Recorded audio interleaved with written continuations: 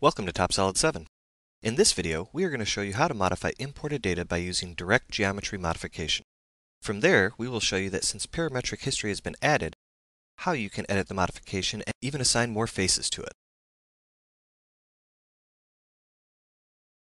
The first modification that we're going to make is on the hole on the face of this flange here. All you need to do is select the face, and now you can double-click on the balloon, type a new value, and like that, you're given a preview of it. To accept it, you just hit the green check mark for OK. Next, we're going to make this flange longer. To do that, the first thing you need to do is select a direction, and now select the faces that you want to modify. Here you can either pull on the arrow or again double-click on the balloon to set the new value. Here we're going to add one more face. Like that, we'll accept the change. From here, we're going to go into our Operations Manager. This is to show you that history is actually being added for each of these modifications to the imported part.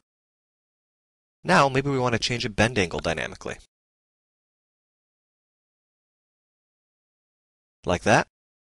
We're going to select a reference axis and then the face to modify. We'll select the bottom face, the front face, and the top face, and now you're given a dynamic preview. You can again pull on the arrow. You can also double-click on the balloon, set the value that you want.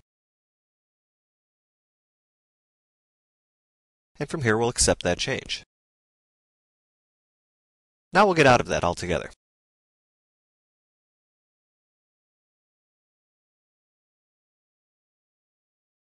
Next, we're going to show you how easy it is to edit this. Since history has been added, we can right-click on it, choose Edit, and even add additional faces to be taken into consideration for this modification. With TopSolid 7, modifying imported geometry is extremely simple and very powerful.